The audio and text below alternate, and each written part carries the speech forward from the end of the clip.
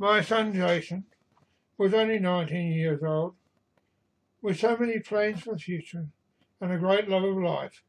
He was an actor with a love of music and a considerable ability to dance, especially hip hop. He was like a tall, elegant swan, long neck, long fingers and hands, long legs, feet and toes. He could move gracefully and effortlessly when he chose. This gentle, adventurous soul danced instead of walked through life, invited and attracted many friends whom he was always surrounded by. He gave joy and comfort that he gave to others was enormous. As such, he was greatly admired by respected by all who met him.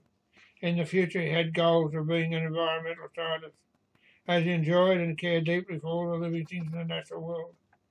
This was a young man, fit and healthy, who loved for his dynamic, sparkling and playful personality, and his deep compassion for others. But he lost his way, and now we've had to put my beautiful son to rest, and we are grateful for the time that we have spent with him.